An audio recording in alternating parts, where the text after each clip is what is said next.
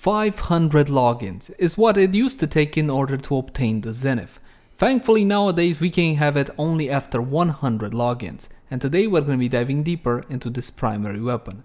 As always, my name is Leyzar and I got a couple of builds laid out for you. Something cheap, something affordable that anybody can build, but of course we also have the quote-unquote endgame setup with a ribbon. That being said though, please keep in mind that I like to take my time and explain a lot of the aspects that veteran players might already be used to. So in case you're a veteran and you already know most of this stuff, please bear with me. And with that out of the way, let's jump into the Zenith. Let's begin by quickly taking a look at how the weapon handles without any mods equipped, and for that we're gonna be needing a couple of guinea pigs. Now the Zenith has two fire modes. In primary fire mode it's your basic assault rifle affair. Nothing really special here outside of the accuracy is kinda high, 33, but if you take a look at how the bullets land, can you guys see that? Some of them are outside of the crosshairs and that's only 27 meters from my point, so there is that to take into account. Now the Zenith has some magic about it. When you hit your secondary fire mode, the magazine kind of ejects and you reload really quickly, and this thing kind of starts hovering over and you get a buff.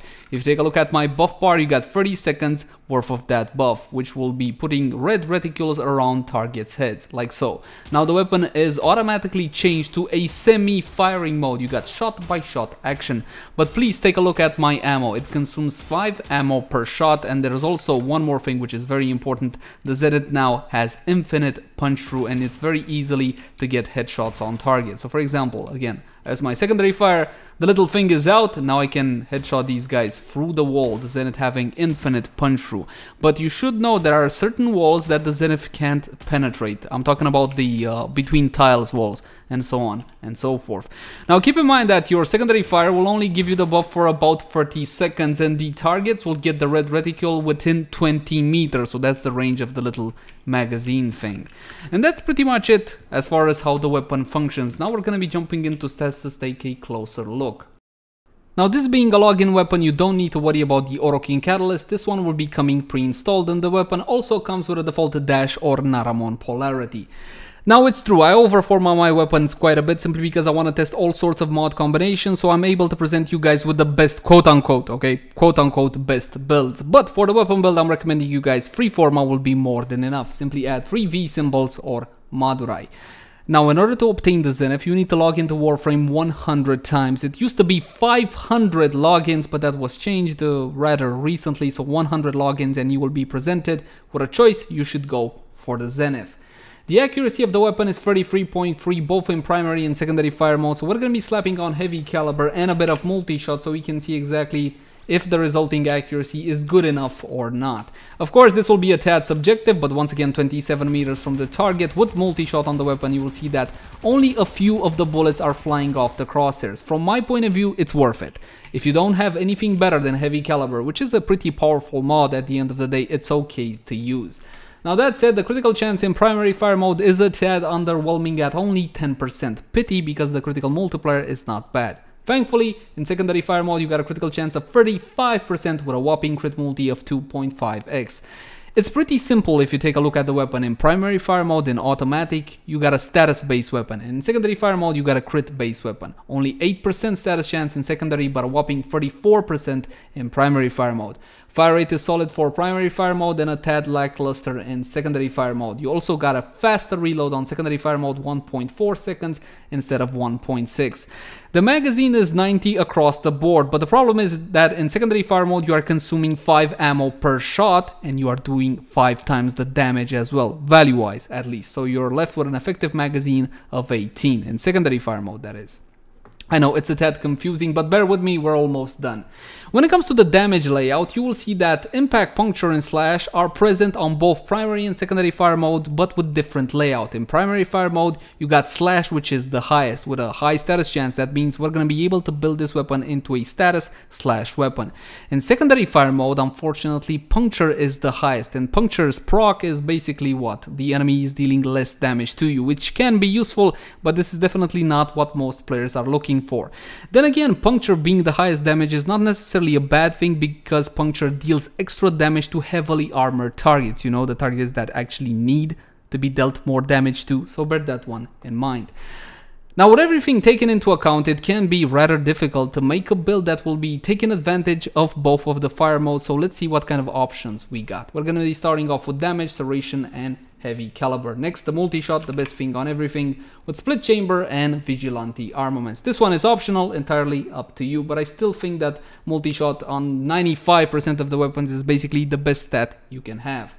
Next, we're gonna go to critical chance and critical damage for the secondary fire mode, mostly because in primary fire mode, even with point strike equipped, we're looking at a critical chance of only 25%. And of course, critical damage with vital sense, 4.4x crit multi in primary, but more importantly, 5.5x in secondary fire mode. Now we're gonna pause for just a second because you can't really build the Zenith in such a way that the build takes advantage of both of the fire modes. For example, in primary fire mode, I would renounce crit entirely, but then again, it's mandatory in secondary fire mode. It's not ideal, but let's give it a go anyway. When it comes to primary fire mode, you do have that high slash value with a high status chance, so therefore going for a slash based build for the weapons innate status chance would be a pretty good idea, right? So let's give it a go and see how it works. We're gonna be building vital damage together with the 60-60 mods. You wanna go for the 60-60 mods, not the 90 mods, simply because a higher status chance will mean first and foremost more slashes on the target.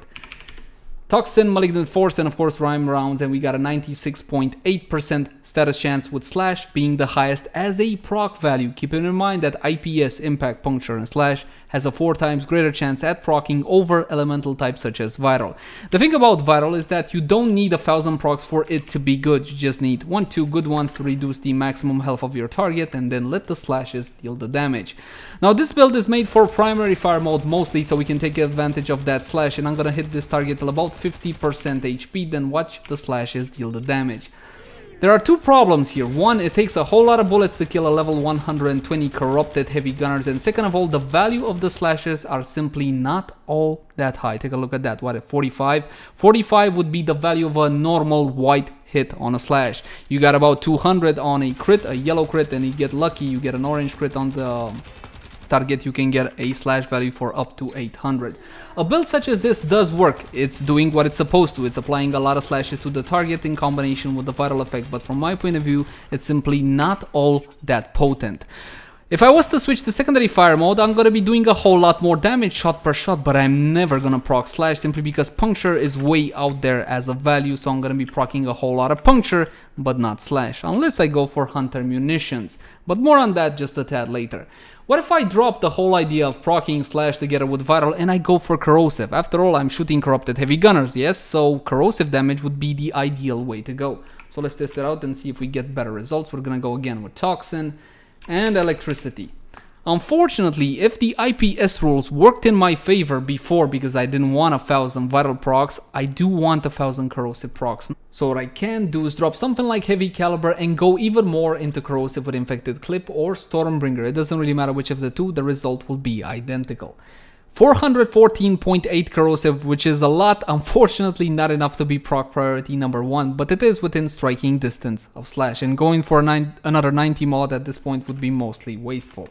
So we're gonna test the weapon out like this. Of course, you can keep your heavy caliber on and exchange it for something like vigilante armaments as well. We're gonna go automatic on the right and semi-auto on the left. And of course, a corrosive base build against corrupted heavy gunners will be working a whole lot more efficiently. Now this is the primary reason I always preach. Keep in mind where you're going, who you're fighting, and build your elemental combos accordingly, because targets have vulnerabilities and resistances to damage. However, slash and vital is a whole lot more flexible. It will do decently well in a lot more situations than something like corrosive. As for semi, again, I have my corrosive damage on, so I'm going to be able to absolutely murder these high-level targets. And I love that infinite punch-through on the weapon. By all intents and purposes, it is absolutely glorious. Now, speaking of the secondary fire mode, it's obvious what it is. It's a critical chance weapon. So for critical chance builds, we gotta go with Hunter Munitions, and this is what we're gonna be doing next.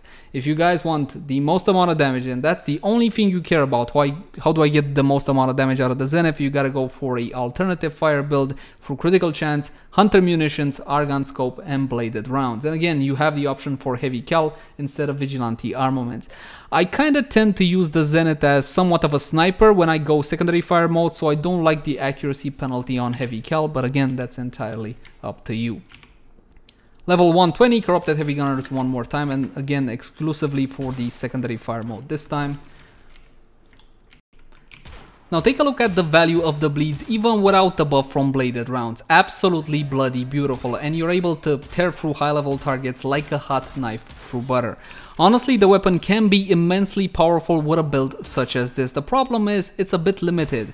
For example, you are tied into that buff. When it runs out, it can be a bit annoying. Oh wow, that was just awesome. You gotta put down your Wheel of Death of Doom, and then you can go behind a wall, for example, and stay safe over here while you completely murder your targets. That's totally an option when it comes to higher level content, when the targets actually do hurt, so bear that one in mind. But again, for the Zenith, a critical chance bleed build is the way to go for the most amount of damage. It's not necessarily the most fun, but then again, fun is subjective. And speaking of subjective, Rivens for the Zenith. If you want to go for the secondary fire mode, like I like to go for the secondary fire mode, you want to get a Riven with critical chance, critical damage, multi-shot. That would be ideal, and of course try to get a decent negative as well. A Riven that will be taking advantage of both primary and secondary fire modes would be something like multi-shot and damage with a harmless negative. Now this is the best one I got. It's got multi-shot, damage, toxin, and minus damage to infested, and of course I adapted my build to it. It's still gonna be for secondary fire mode, which is why I have rhyme rounds, in the hope that I'm gonna be getting just a couple of vital slashes, vital procs, so I can make the most out of my slashes. Now let's see what kind of a difference we can get out of a dispo free Riven. And to be honest, I wanted the critical chance, critical damage, multi-shot roll, but there you go, it was simply not meant to be. Dispo free, however, does still carry quite a bit of weight, and the weapon can now tear through high level targets in just a matter of seconds, and that infinite punch through is what the Zenith is all about. It's what the Zenith is known for, so I highly recommend you, when you get this weapon, do try to pick up a Riven. You're looking at 40 plat, maybe 50 plat unrolled. Head on over to Kuva and see if you get lucky. And if that was still not enough for you, you can take it even further with Warframe buffs, maybe with Chroma, for example, or my favorite weapon specialist, Lady Mirage Prime. As for buffs, you can go for something like Rifle Lamp, which will get you 27% extra damage to your primary weapons, but considering the output power of the Zenith, I hardly think this is worth it. I would encourage you to use your commodity aura, maybe your Energy Siphon, Corrosive Projection, Growing Power, and so on and so forth. Arcanes, however, are a lot more impactful. Usually I try to keep one defensive arcane and one offensive arcane, but Arcane Rage R3 will get you a 10% chance for plus 120% damage to primary weapons for 16 seconds. You can pay 100 something plat from the trade chat on PC, or you can farm it from the third Eidolon down on Cetus. Arcane Avenger, from my point of view, is one of the most powerful offensive arcanes in the game. On damage, you got a 14% chance for 30% critical chance boost bonus additive after for 8 seconds. Now the beauty of this one is that it's a bonus additive after, so it stacks on top of what you already have, but not only that, this one applies to your primary, secondary, melee, even your arc gun, so it's one of the most flexible arcanes as well. Alright, we're gonna be spawning in the same targets one more time. And this time we're going to be unpausing the AI so they can hit me and I can get me buffs. Her third ability for a massive damage increase, as well as the lovely clones. And now Mirage can one-shot high-level targets without much issue, because once again the Zenith does carry a whole lot of weight behind its shots. Take a look at that. My one problem with the weapon is that primary fire mode is simply lackluster. It's an automatic rifle that doesn't really carry all that much humph, but when you go to secondary fire mode, that's when you get your damage, and that's when you get that fantastic infinite punch through.